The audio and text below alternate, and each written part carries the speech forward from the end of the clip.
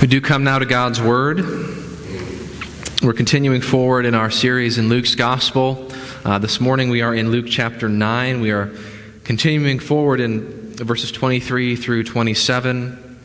Particular focus this morning will be on verses 25 through 27. This is part 2 of our sermon on these verses here. So if you would direct your attention to Luke chapter 9, verses 23 through 27, we'll read that again together. Let's give our attention to the reading of God's Word. And he said to all, "If anyone would come after me, let him deny himself and take up his cross daily and follow me. For whoever would save his life will lose it, but whoever loses his life for my sake will save it. For what does it profit a man if he gains the whole world and loses or forfeits himself? For whoever is ashamed of me and my words, of him will the Son of Man be ashamed when he comes in his glory and the glory of the Father and of the holy angels. But I tell you truly, there are some standing here who will not taste death until they see the kingdom of God." Brothers and sisters, this is the word of the Lord. Amen. Let us pray. Father, as we come now to your word, we ask that we would do a work of grace in our hearts by your Spirit. That you would show us Christ. That you would show us the surpassing worth, the surpassing gain of following him, of following him on the costly path of discipleship. Open our hearts, Father, to hear words. Give us hearts to receive. Give us eyes to see. Allow us to live out of this passage. Lord, would you speak? For your servants are listening. In Jesus' name, amen. It's being called the Great De-Churching. One article estimates that 40 million adults, or 16% of the American population, 40 million American adults used to go to church but no longer do. For the first time in 8 decades that Gallup has tracked American religious membership, more adults in the United States don't attend church than attend church. The article goes on to say that as a nation, we're currently experiencing the largest and fastest religious shift in the history of the United States. Tens of millions of formerly regular Christian worshipers nationwide have decided they no longer desire to attend church at all. These are what we now call the de-churched. More and more people are talking about, and books are being written about this reality, about why people aren't coming back to church. And bloggers and theologians and sociologists, they have all sorts of complicated ideas for why this is happening. But at a certain level, the answer is relatively simple. Why aren't people coming back to church? Because they don't want to. Increasingly in our day and age, people do not see the value of eternal things. And so they've chosen to give themselves over to what they actually value, what they actually love, what they've actually wanted all along, the world and all of its pleasures. You see, the great de-churching that we've seen in America has not coincided with some profound period of persecution that's driven people away. In fact, as church attendance has dropped off of a cliff since 1990, the per capita income of Americans has more than doubled. You see, it's not the adversity that has most affected the Church of Jesus Christ. It's prosperity. We live in a culture in which so many people, so many so-called Christians are doing all that they can, everything that they can to gain the world, only to forfeit their souls. And this is the warning of Christ here in Luke chapter 9, verses 23 through 27. As we continue forward in this passage this morning, we see Christ warning his people about the danger of this. The danger of chasing after the world. He's warning them of the great cost of gaining the world. Yes, you can gain the world, but it will cost you your life. Now, before you tune out this morning and perhaps think I'm talking about somebody else, because you're here. You're at church. You're not de-churched. You're not unchurched. Perhaps you're one of the good guys. What could this passage mean for us gathered here today? What could it say to you? Well, we need to understand what Christ is saying here. He's speaking to the heart of his people, because he knows that way before people will forsake him outwardly, they will forsake him inwardly in their hearts. And so he's warning his people about the heart condition of valuing the world, of chasing after the world, of desiring the world more than him and his kingdom, of valuing temporary things more than eternal things. He wants us to be very clear, to see very clearly the great eternal cost of gaining the world, and be persuaded in our hearts that to forsake the world and to follow Christ is infinitely better.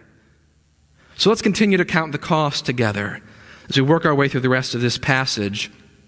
Last week we saw in verse 23 that the cost of following Christ, yes, it is great. There is a cost to discipleship. Our obsession with ourselves, our idea of the good life, they have to die. The cost is great. But it's nothing compared to the cost of gaining the world. That's what we'll see this morning. Yes, the cost of following Christ is great, but it's nothing compared to the cost of gaining the world. Look back at verses 24 through 25. Christ continues, "For whoever would save his life will lose it.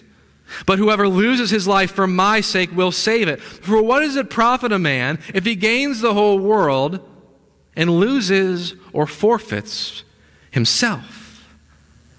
Christ warns us here.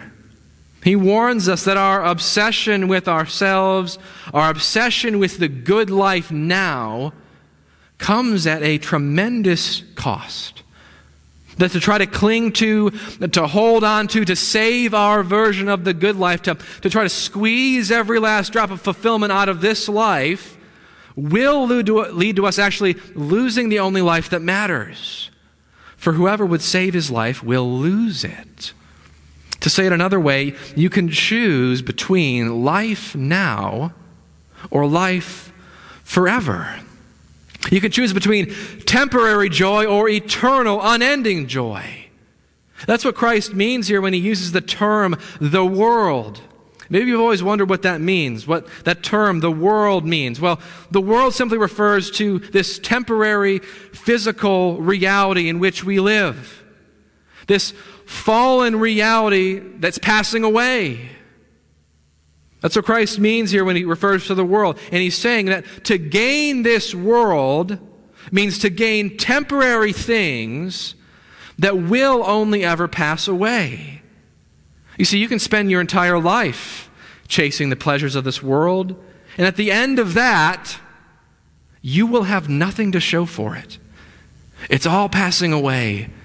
You cannot take it with you. You will have tried so hard with a white-knuckle grip to save your life, only to lose it.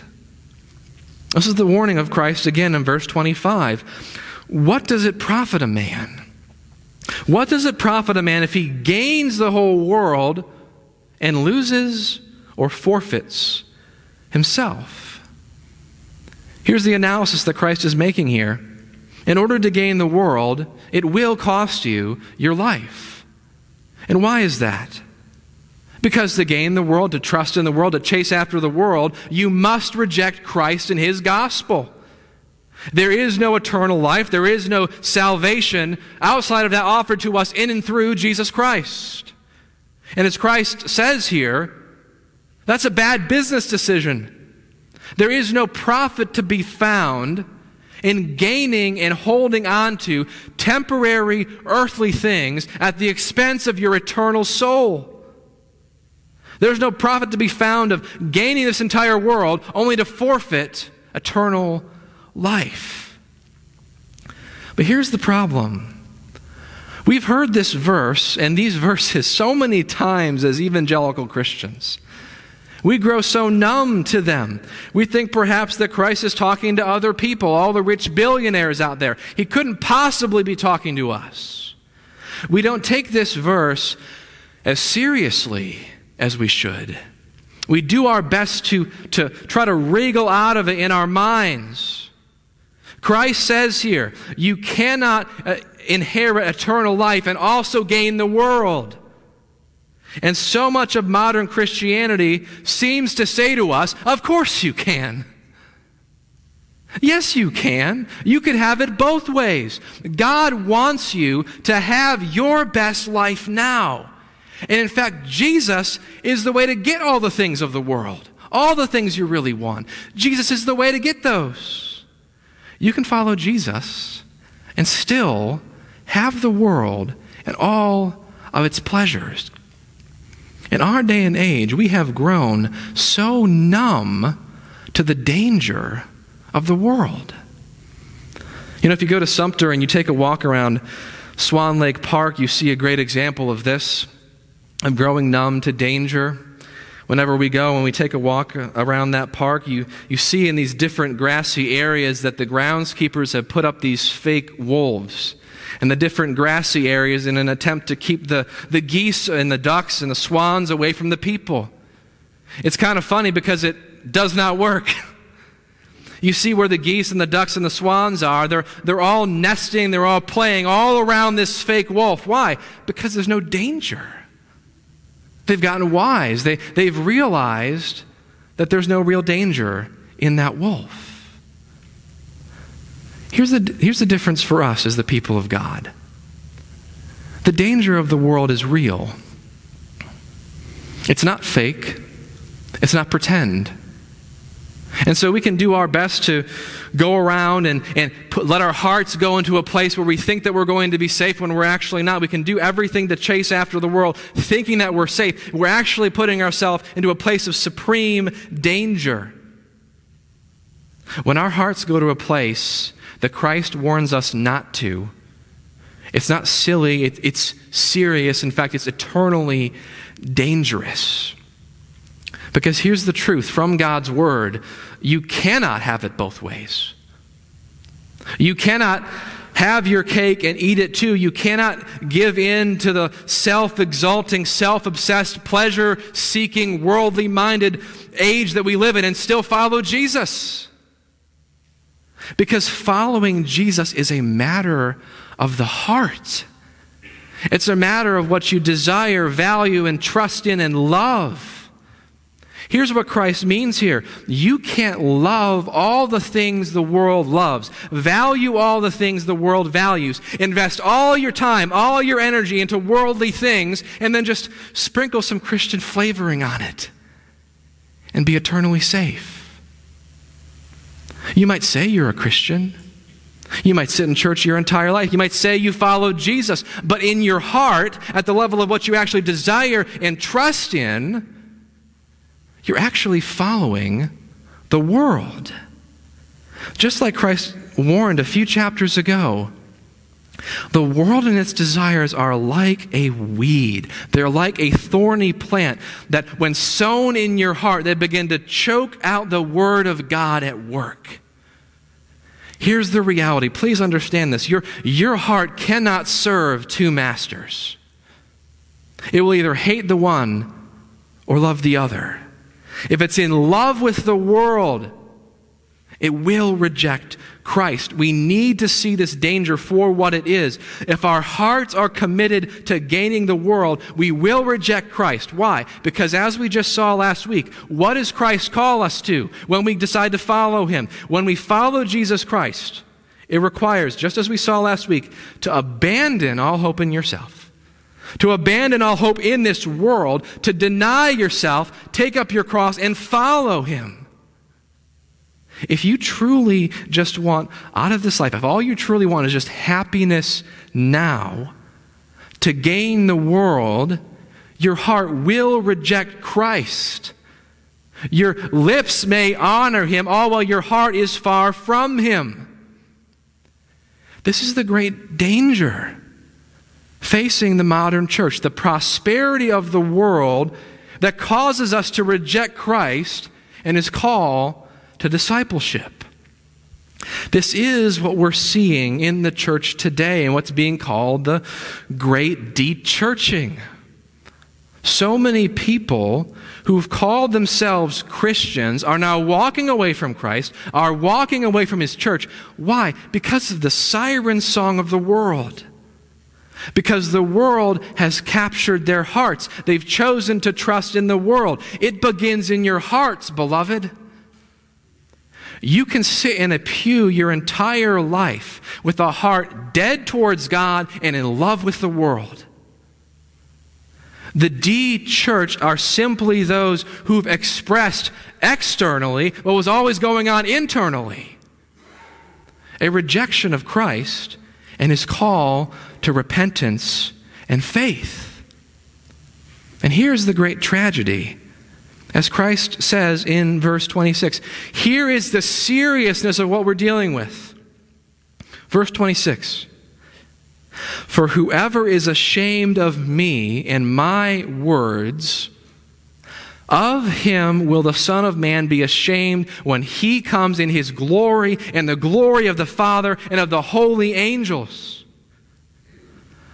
You see, if you reject Christ at a heart level, if you're ashamed of Him, if you're ashamed of His call to repent and believe the gospel, His call to follow Him, His call to reject the world, if you reject Christ, He will reject you on the last day when He comes in glory to judge all things.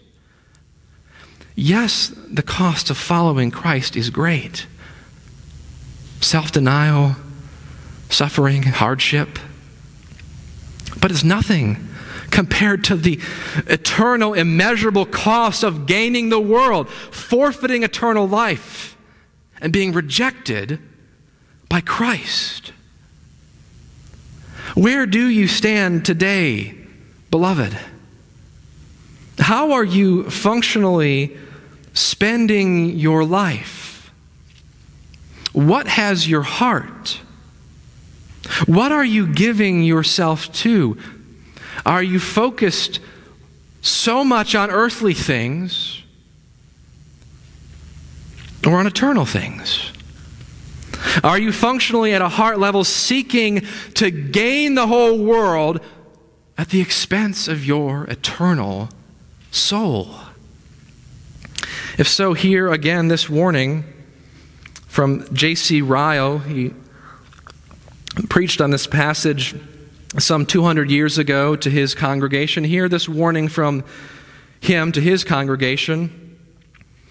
He writes, ask the dying sinner, stand by his bedside and inquire of him whether it proves a comfortable and supporting thought that he has cared more for the world than for his soul. Perhaps you've never saw the deathbed of one who has not got his feet upon the rock. Oh, it is a fearful, instructive, soul-moving sight when the heart begins to beat faintly and the eyes grow dim, when friends are weeping all around and human medicines avail no longer, when all the intoxication of worldly pleasures or business is past and far away, when each lies in his own silent chamber with nothing apparently between himself and God, when something whispers, you shall not come down from the bed in which you've gone up, but shall surely die. In that solemn hour, beloved, we have little idea how small appears this earth and how broad eternity. How much the memory of sin improves, how deeply a guilty conscience darkens. You would then hear him acknowledge that his life had been a grand mistake. You would hear him confess that the care of his soul was indeed the one thing needful, and bitterly repent the time he had lost, the opportunities he had neglected, and the instruction he had despised. And he ends with this, God grant that I may be spared the pain of seeing any of you in such a plight. Friends, if you are here today, there is still time. There is still time. Today, if you hear the voice of Christ, do not harden your hearts. Repent and believe the gospel, because there is a promise in this passage. Christ does not leave us in this warning. He does not leave us in this condemnation. Here is his promise to all who believe from verse 27. But I tell you truly There are some standing here who will not taste death until they see the kingdom of God. Here's what this means. Those who turn from their sin, who turn from their self-centeredness, who turn from the love of the world, who turn in faith to Christ as their Savior and Lord, who take up their cross and follow Him, they are promised an inheritance in the kingdom of God. They're promised to see, to have a foretaste of the kingdom. And where will they see that? We know where the disciples will see that, certainly. They'll see that in the death and resurrection of Christ. That's what Christ is promising here to His disciples. It's what He's promising to all of us by faith. The disciples will see the glory of Christ's kingdom ushered in His death and resurrection. All who come to Christ in faith are given the eyes to see and the hearts to receive the glory of Christ's rule and reign as King, demonstrated in His death for our sins and His resurrection in which He killed death. All who come to Christ in faith are given those new hearts to see the surpassing worth of Christ, the surpassing worth of Christ's eternal kingdom. You see, friends, true life comes from giving your life up, all of it, to Christ. Entrusting your life, yourself, to Him completely, not just a little bit of your life on Sundays, all of it. Following Jesus Christ, yes, it's costly, but it is the good life. The life of joy and peace in victory in Jesus forever. That's what Christ won for us in His death and resurrection. Christ won the victory for us over the world, the flesh, and the devil. His kingdom that He ushered in is an eternal kingdom that will not end, and He is coming in glory. That's what He says here. He's coming in glory, in the glory of His Father, and the glory of His holy angels to judge all things.